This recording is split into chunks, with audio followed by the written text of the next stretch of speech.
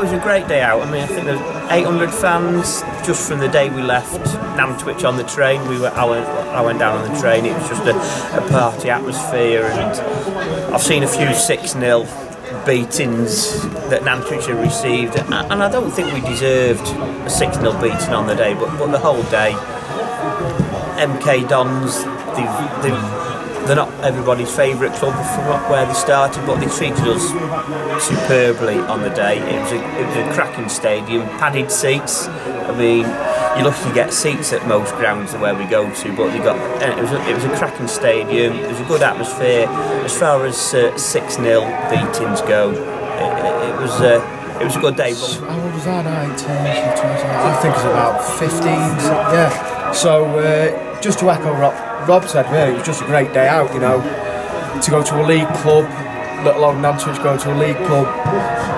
I don't think we deserved to get beat 6-0 myself. I thought, until it was 2 quick goals that they scored before half time. And Dele Alli couldn't even start against us. That's how good we were. It was just a great day. We were all looking forward to it. We went down on the train as well. It's like it's a cliche, I know, but it's our cup final. That wasn't it? Yeah, it was, because it was the first we got in 120 odd years. It was our day in the limelight sort of thing, wasn't it? So. I mean, I've been waiting 130 years. Obviously, I've been around for 130 years, but you know, for the years I've been following them, to do it so almost quickly, 6 years. I don't think we were expecting it. I won't say we've ridden a luck. We seem to have saved our bad luck for the league and our good luck for the cup. The 50-50 decisions have been in the FA Cup this year. You know, we could have easily lost at City of Liverpool first round, but we battled, stuck at it, got a late winner. Great. You know, in front of, I think it was the biggest crowd. I think there'll be more at City of Liverpool in that game, ironically, than will be watching us on Saturday. There was nearly 1,000 there. It's got to be Willie Ascalana's penalty save on it in the last minute. I mean, it's just. I think we get. To be fair to Ketcher, I thought they gave us a game, didn't they? They were. Yeah, but they had a few. He kept us in the game. I thought Will did, didn't it? In that. So, but yeah, I mean, saving a last-minute penalty away from home. Yeah.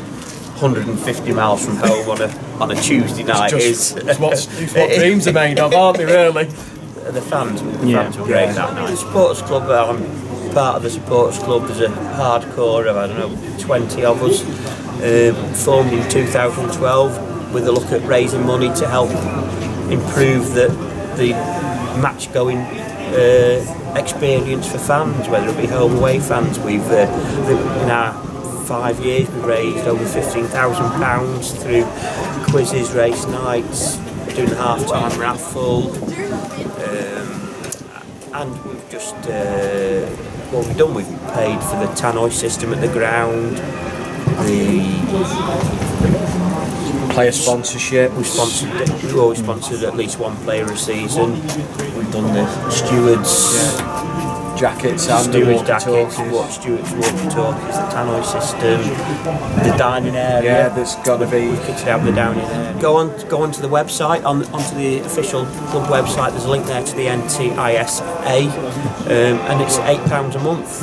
No, £8 a month. £8 a year. Sorry, it's £8 a year, and we try and run for the big matches. We run away, subsidised away travel.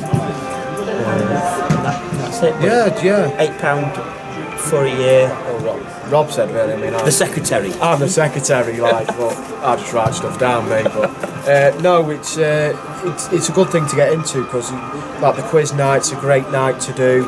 The race night, it's just if you've got to spare £8, stick your name down. It is.